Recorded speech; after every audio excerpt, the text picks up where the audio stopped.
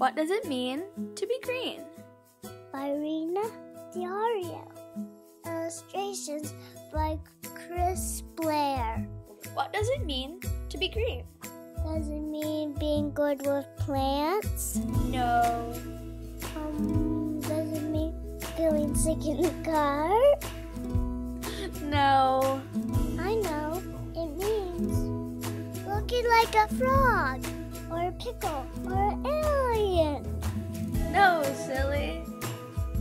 Being green means drawing on two sides of the paper instead of just one. Turning the lights on in your home only when you need them. Giving the clothes you've outgrown to someone smaller than you. Thinking of new ways to conserve.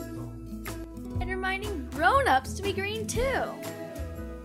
Find out all the ways that you can protect the Earth's precious resources.